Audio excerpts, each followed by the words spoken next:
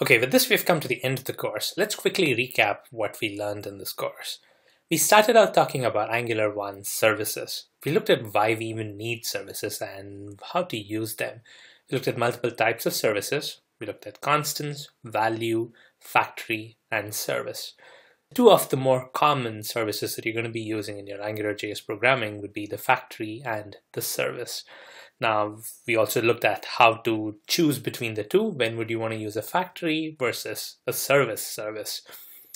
Then we moved on to the $HTTP service, which is an out-of-the-box service that comes with Angular 1. It lets you make REST API calls, and it returns what's called promises. We then learned what promises are and how you can use them to make asynchronous programming work in JavaScript. And in this particular case, Angular. We looked at how $HTTP returns a promise, which can have a then method, where you pass in a function and accept the value that the service returns.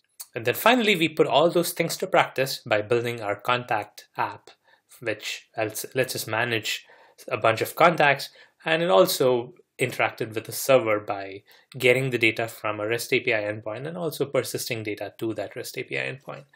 So hopefully this gives you a fair idea of how to use services in Angular and how you can create services as well as use the out-of-the-box services. And as I say at the end of almost all of my courses, this is not the end. There's still a lot to learn and explore. Definitely check out the AngularJS documentation about services. There are a lot of nuances to these things, and writing code and trying out all these things is definitely going to help in your understanding. So good luck in your learning journey, and thanks for watching this course, Angular 1 Services in Depth.